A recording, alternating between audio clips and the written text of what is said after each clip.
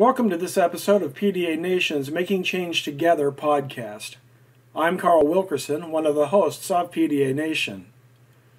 Making Change Together is an online educational resource project that seeks out case stories of people making a difference in their communities and in the lives of other people so that they can be studied to better understand social change.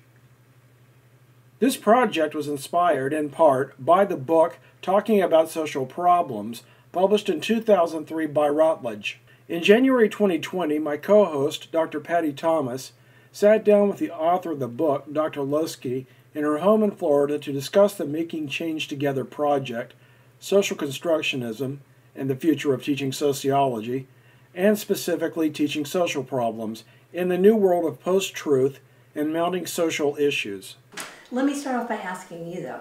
Are you interested in the social construction of social problems? Yes. Okay? Are you interested in teaching, in research, and activism, in all three? All three. All three. Yeah, the project that this video is going to be up on, Making Change Together, is looking at how to study people who make a difference in the world.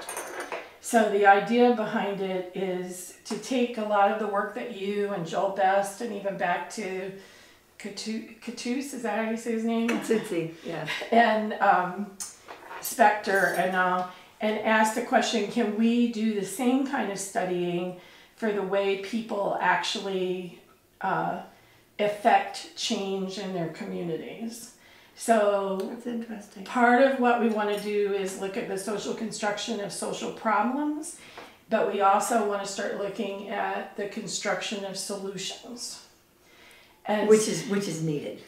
Yes, and I'm very, I know that Joel Best published an article, I think it was in 2016, that I read, where he said we now have, that's fine, the cat will be fine, don't worry.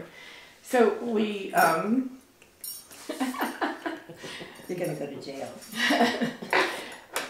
So he was saying that we now have looked at enough case histories to really start having some generalization, general understanding. Yes. So what I'm hoping is to collect enough case histories of social change that we can begin to analyze that and find commonalities in the process of how change comes about. Because sociologists only talk about social change in terms of social movements and grand kinds of things. You know, that's what most of them get caught up in. Sociologists, we're digging ourselves into a hole. I think so too. We really are. And to answer your first question about social construction, should it be taught? In my humble opinion, and of course I'm slightly biased, this is the only perspective that teaches students critical thinking. Yes. It's the only perspective that teaches them to not accept the world as it is, to ask, how did the world get this way? Why are we worrying about some things and not others? How is it, not only why is it, and not, but it's how is the world this way?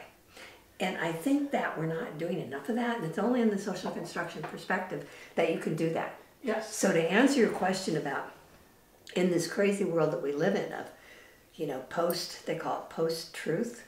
That's a scary thing. That's really scary. There's facts and alternative facts and fake news and whatever. We have got to teach students how to step back, slow down, stop. Just stop and say, okay, what's going on here? Who's doing it? How are they doing it? What are they doing? What are the consequences of it? So I'm very much a believer in the social construction perspective to lead social change. I think that the perspective, as far as making advances in theory, I think that's pretty much done. I think it's pretty. I agree with Joel. My own work, I've moved on to narrative, and I'm dealing now. My interest now is in public persuasion. How do you convince people to worry about some things? What kinds of stories, people, situations, scenes, convince people to worry, or conversely convince people to ignore something? Yes. So when you've got like the immigrants on the border and all of that that's going on, that absurd of kids in cages. What kinds of stories are driving that policy? So anyway, so that's social constructionism going into more of a how is this happening? And what is the source of information? What is the source of it? What is the source of it? Yeah, and I think that I don't know. I think that we sociologists, when I look at my colleagues, so many of my colleagues want to teach students what to think. They want to teach students to have a critical perspective, to think about things in particular ways. And I'm always saying, maybe I'm just assured enough of myself, but I think that if we train students how to think, they're going to pretty much think how I think. Right, that's probably my bottom line. So I don't think, to answer your question about how can we change teaching social problems, I don't think we get much when we bludgeon students. You know, when we say, you're a conservative, how can you be a conservative, you must be stupid, right? If we taught them rather, let's look at what's going on here. Let's look at who's doing this, who's standing to benefit from this, and to cut out some of the noise. And to take that a step further, I also think there have been times in teaching my students how to think instead of what to think, that they've made arguments to me that have changed the way I think. Exactly. And that they actually are now, because I teach in a most of the students that I teach, they're first generation. Right. I teach in a community college, so I have a lot of students who never been to college before, don't have family members who have been to college before, don't have that kind of resources available to them. And so oftentimes in the papers that I read and in the class discussions, when we are talking about critical thinking, looking at that perspective, I end up learning from their experience because they're living a life that is not in my social world. And if you really consider the dimensions of their lives, their opportunities, their constraints, their lives, right? What they think becomes not so stupid. Yeah. You know, it becomes not so stupid at all. Not irrational. Not irrational, not stupid, not a basket of deplorables. But I know it's hard because those of us who do this stuff, we have a real tendency. I mean, we share values, and our values are very not the values that are in ascendance today. So I understand it's really hard. But I think that if we're going to have a chance to do social change as academics, I think that we have to do that. And I want to continue too with your concern about solutions. I think that's another way that we're messing up. The social construction perspective, because of historical flukes, Spector and Katsuti were writing in the 1970s, and there was a huge fight about positivism, about the objective nature of reality. There was a huge fight. And so Constructing Social Problems, their book that became the Bible for constructionists, is about that fight. It picks a fight with objectivists, right? That is so old. It is so old, it's so worn out. And still, when you read articles, it's still the subjective approach, the constructionist approach is better. And I'm like, no, it's not better, it's different. Yeah. It gets you to a different set of questions, a different set of solutions, a different kind of research. Yes. But we don't have to trash the objective thing, we just have to say, and they're doing something different.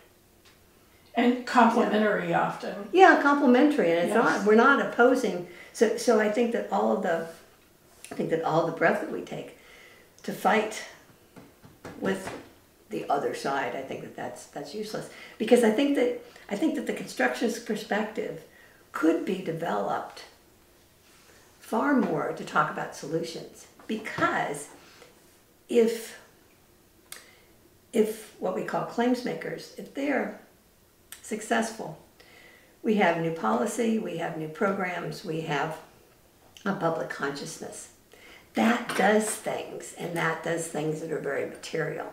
So where Spector and Katsuzi said, just completely forget about an objective reality. Just completely forget about it. I think that's not right, because I think that when you are successful, you change consciousness. Consciousness changes attitudes. It changes the way that people act toward each other. It can change policy. It can change programs and whatever. So that becomes very real. And constructionists say, no, we're not dealing with that. And I think, no. Take that. Grasp that. Yeah. Grasp that. Take that as our own and say, there is a material reality. It is constructed for sure, but it is a material reality. Yes. It is very... It has real consequences. It is real. In people's lives. Well, take the ADA. That is very real. We were talking earlier about that. Because of the ADA, you get something that you wouldn't have had before. Yes. I have a student whose part of her dissertation was looking at the federal, I think it was Senate, testimonies that led to the ADA. And what she did is she looked at the characteristics of the people who were called upon to testify and what they said. Right? So it's a narrative thing and what they said. And it's really interesting, though, because the ADA, it's successful when you start talking about obvious disabilities, physical disabilities.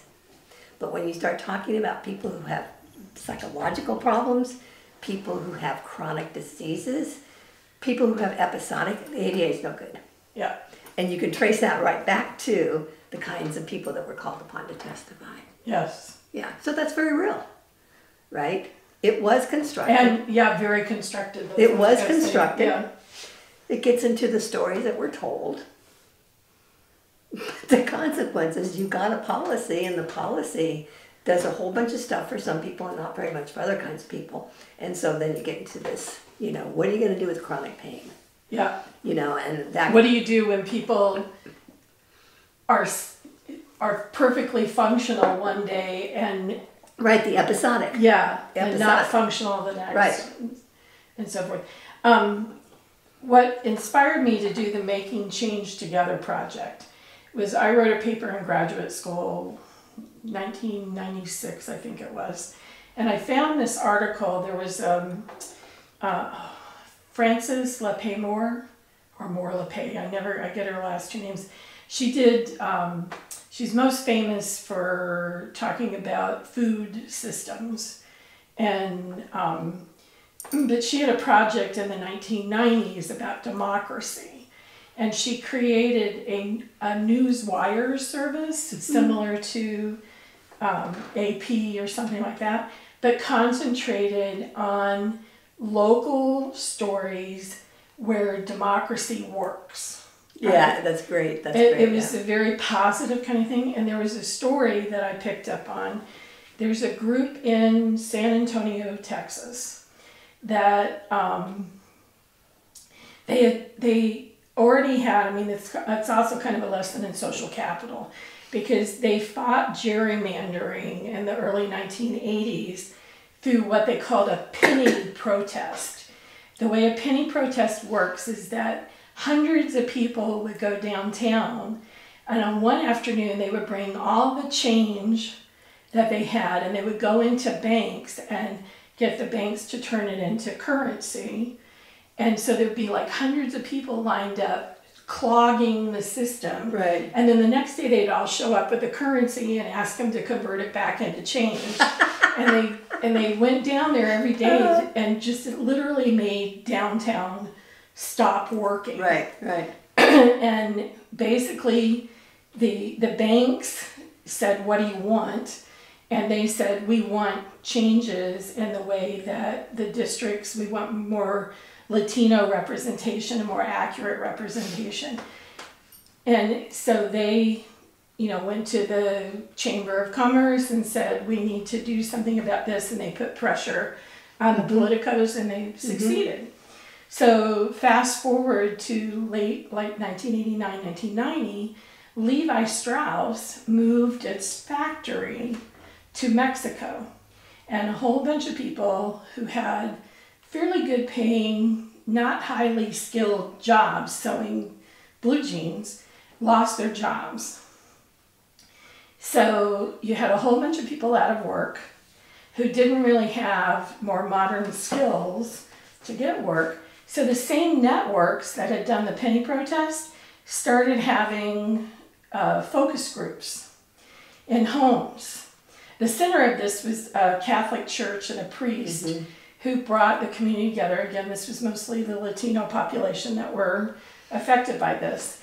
And because they had already established relationships with businesses who understood that, you know, if we don't listen to you guys, you're going to be downtown wreaking havoc again. Right. And from this emerged a program called Quest. So Quest is a one-stop shopping type approach to helping people who are trying to shift careers midstream. So basically they put together all the welfare stuff, all the business stuff, all the training stuff. And so if you were a single mother, for instance, there would be like $30,000 set aside for you to be able to train as a certified nursing assistant or as a truck driver or some other, usually 8 to 10 month program. And there would be an actual job waiting for you at the end of the training, right?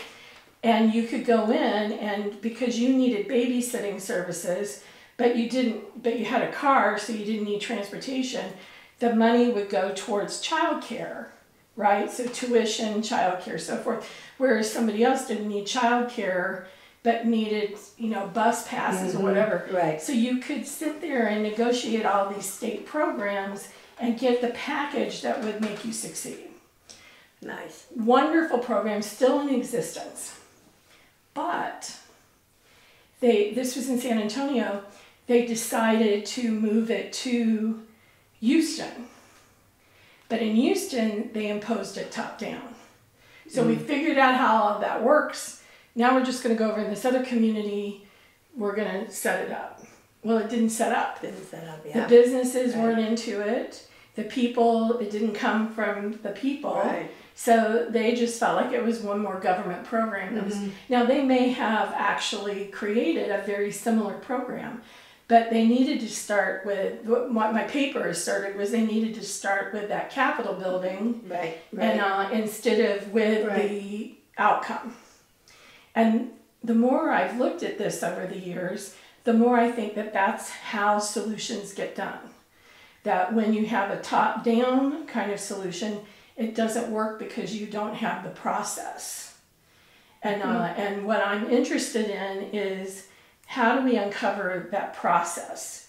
Not so that we can go and tell people this is how you have to solve it, but rather these are the questions you need to ask to figure out your solution in order to do it. And it's been, since I've been looking, I see it everywhere. Like every time I find a successful program, I see this process in place. This kind of bottom-up grassroots process leads to the most successful of solutions. So that's what I'm interested in exploring with this. And that's kind of what inspired the beginning of that, is to really take a look at like what do people do in order to find the solutions that they find. So, and I'm curious what you think of that, or what. Oh yeah, that makes total sense. And do you think a constructionist approach is a good tool to look at that kind of thing? I don't know.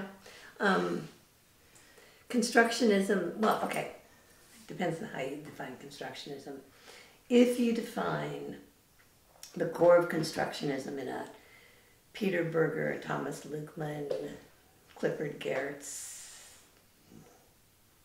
Murray Edelman type of a way, it's just to focus on subjective meaning making. Right. Okay. So it makes a lot of sense, because what you're saying is that when meaning, to start to quote Dorothy Smith, meaning that is particular, local, idiosyncratic, done for by with people who are involved. That's going to be meaning that makes more sense than meaning that comes from someplace else, right? Because meaning is cognitive, emotional, and moral. And so when you're talking about social change, social problems, social change, it's all about meaning. How am I going to think about this? How do I feel about this? And what are the moral implications? And so in reality, these kinds of meanings are always, we think how we feel how we think. Yeah. Morality is something we think about, but it's also something we feel. And so the study of meaning making, that's what you're doing, and you're saying the meaning made, in particular the local, the idiosyncratic. That's Dorothy's way of saying it. That's going to make more sense. That's going to make more sense. Yep. And so therefore it's going to be more effective. Yep. It's going to be more effective because what does and doesn't make sense depends on practical experience and local understandings of the way that the world works and the way the world should work. And so again, you've got, when the meaning is coming from someplace else, that's not the meaning that's going to make sense for the here and now and these people. Yep. So yeah. I think that's very much within the constructionist tradition. I don't think the constructionists, that's the kinds of things that I do. I don't think that Spectre and Kitsutsi gets you there. Right. Because Spectre and Kitsutsi, it was wonderful. It was a wonderful start. It's hard to criticize, because it was a wonderful start, but it's got to be updated. It's got to be updated. Yeah. It's just not right anymore. Yeah. The 70s were a unique time in a lot of ways. Yeah, they were. And in both the world and in sociology. Yeah. And I think that a whole perspective, because we've got all the strict constructionism versus contextual construction. Oh, who cares? I mean, that's, it's like it's spun around. Yeah. It's spun around. And strict constructionism means we don't look at the world at all. Well, doesn't make any sense. Yeah, and I think that makes it renders us, if not irrelevant, it kind of renders us like sort of vague and unreachable. If you were going to advise people who teach social problems, is there any specific, besides what you started with in terms of critical thinking, are there specific things that you would That's what I would do. I would say that rather than having a unit on poverty and then a unit on drugs and then a unit on I would have the whole thing on let's look at our values. Okay, what kinds of values says that kids in cages are okay? And I'm not saying that as a blow-off line. Right. But I'm saying it, there are values, right? And the values are immigrants are bad, If you outlined all of that, what you see is that it's cohesive. Mm-hmm. Okay, it's cohesive. Kristen Luker, a long time ago, wrote a book called Abortion and the Politics of Motherhood. Very old book now, but it was during the height of after Roe versus Wade, and there was a whole bunch of stuff going on. And she became a member of both the pro-life and the pro-choice movement. The extreme people, those who say abortion for any reason and those who say abortion for no reason. And what she did is she started out with, who are these women? What do they believe? And how is it that these beliefs make sense? And by the end of the book, what you understand is a whole worldview. And once you understand what the worldview is, it's not just about abortion. Abortion and the politics of motherhood is about motherhood. So it's not just about abortion. Yeah, it's not about abortion, okay? And kids in cages or killing off dictators or whatever, okay? It's not about that. And I think that our public debate isn't productive because we're squabbling, fighting over this and that and right? We need to figure out what are the underlying issues, the meaning making. Okay, Yeah. what are the underlying issues? Because that's what we need to talk about. And I mean, I guess I really am very idealistic this way, but I do think that if we could talk about the underlying values and not simply mine are right and yours are wrong, or everything I say about you will be how you are good, or everything I say about you will be how you are bad. Mm-hmm. If we taught students, we taught ourselves, we taught students how we make meaning, and then what the meaning does, I think we'd be better off. Do you think empathy? I'm thinking empathy while we're talking about this. Empathy, because sympathy. it gives you a tool to be able to understand. Exactly. But the problem is when you get into sociology of emotion, it's sad but it's true. It is far easier to encourage negative emotions than positive emotions. Negative emotions, there's actually, of course my sociology friends say never quote biology, but there's actually a thing in the back of the brainstem. Fear, anger, those are almost reflexive. Yeah. And they're very Darwinian. Compassion, sympathy, joy, love, patriotism, those positive emotions, those are social. Yeah. And so it's harder to conjure those, but those are the ones that we need. Though I do have a theory that empathy, that we start out biologically as more empathetic than we become. Some people say that.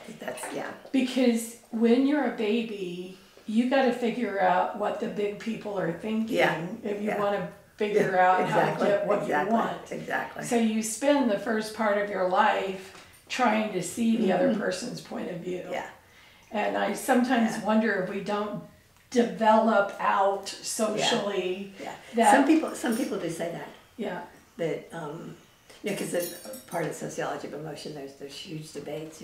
How much is wired in and how much isn't. And I'm an extreme constructionist. This is why I think that very little is actually wired in, because fear might be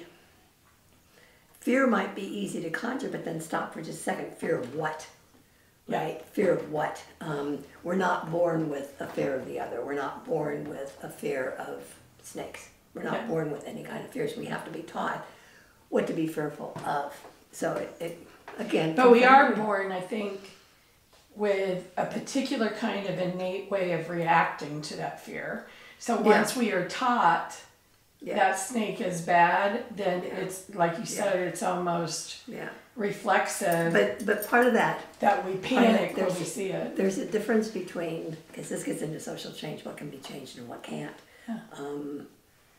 The reflexive part, you probably can't do anything about that. But around this reflexive part, I mean, because there's the startle complex, if you get startled, and that's just, you don't have control over that. That's not social, right? But it's all meaning making. Yeah. And it's emotion, cognition, morality. And I don't know, I think that we could do more with training students how to look at an argument, like a news broadcast or whatever, and ask, in what ways is this appealing to thinking? In what ways is this appealing? In what ways does this assume I have a particular morality? Yeah. Right? Because most of us, the way that the world that we live in now is that, people divide themselves up on what news they watch. And it's to the point now that half of the population can't watch Fox News, just like, and half the population can't watch MSNBC. Yep. Right? And it's like, you think that's really interesting, but if you go back and forth between the two, you can see what it is, that these are different views of the world. And the problem is that if you segregate yourself to only getting that one, if I could rule the world, I would tell people that For every hour you watch Fox, you must watch 1 hour of MSNBC. And vice versa. For every hour you watch MSNBC, you must watch 1 hour of Fox. I would have that be a rule for everybody, because I think that after a while you start to say, oh, I see what it is. It's not that these other people are bad. They are different. Yeah. And it is bad once you crawl inside that. But that's not a way to do social change. Social change has got to be that we need different stories. We need different stories that are going to... I think the other thing is getting away from there's only two sides. Yeah. Yeah, the false dichotomy also, I think, is hurting quite a bit. Very much so. Yeah, I mean, I have a particular perspective being a person who lives with disabilities, but I often see debates at times, and I'm like, neither side is getting it. Right. It's not right. Yeah. You know, there's this whole other perspective, but like you say, who gets to testify and who doesn't get to testify? And it's like anybody who's trying to be quote unquote fair thinks that if they've got pro-con, they've won. And the whole middle. Yeah. And then we look at surveys and whatever, we find that Americans are just like, there is no middle anymore. Yeah. Of course there's no middle because we're not allowed to have a middle. Yeah, you're trained to keep your mouth shut if you're not one or the other. Exactly, and that's another thing about social construction. We talk about what stories are told, but just as important, maybe more important, is whose stories are being silenced. Yes. That is just as important, because we know that, the stories told by black women, we know that those stories have been silenced. The Me Too movement is really incredible, because it used to be that women's stories of sexual harassment were assumed to be false. Women were assumed to be lying about it. But the Me Too movement has flipped that. So that now when a woman tells a story of sexual harassment, you're not allowed to challenge it. And I think that's going to end up being just as bad. Well, yeah, I mean, you have a whole historical context to that from you talked about black women, black men. And because there is a history of false accusations of black men of rape. And I always cringe when I see people arguing about this online when they're just like, oh, you have to believe her. And I'm like, if I were a black man, I'm not sure how I would feel about you have to believe her. I know, and that's where the critical thinking comes in. Exactly.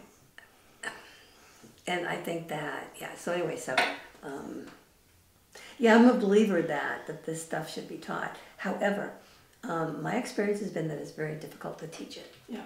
It's very difficult to teach it because students walk into these classes and they anticipate that there's going to be a liberal who tells them blah, blah, blah, blah, blah.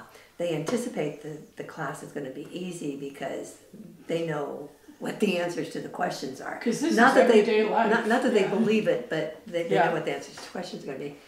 And when you say we're going to focus on thinking, students can become quite confused because I don't think that we faculty in general, are doing that much to encourage students to think. I think that students have gone through with multiple choice tests. There's a quality of mind, which is up to sociologists, right? The C. Wright Mills, the quality of mind, that I think it is our job to teach it, but I don't know if we do enough. I don't know if we've got the...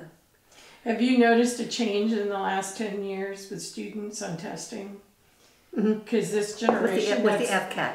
Yeah. The FCAT, because this generation has been taught to the test. Yeah. And, I actually had a student last semester. I don't give tests in class. I give them online and I let them take it 3 times, open book, so forth. And I give them unlimited time. But I'm like, you can't wait until Saturday night before it's due to do this because the test is designed for you to be doing thinking and looking stuff up. And I get this email from a student, it's due on Sunday, the last day of the semester, and they're emailing me on Saturday night, I can't find where you said this. Yeah. And I'm like, well, I didn't say it. This is implied. You need to think about the concepts that lead to this. And she responds, well, don't you want me to pass this test? I want you to think. And I'm like, no, What a what I concept. want you to do is learn sociology. Yeah. That's my goal. Yeah. But it was like, how could you give me something that I can't just go find the answer right here to answer the question? And I never had challenges like that until the last 10 years or so. Yeah. Yeah, it's too bad. Yeah. Too bad.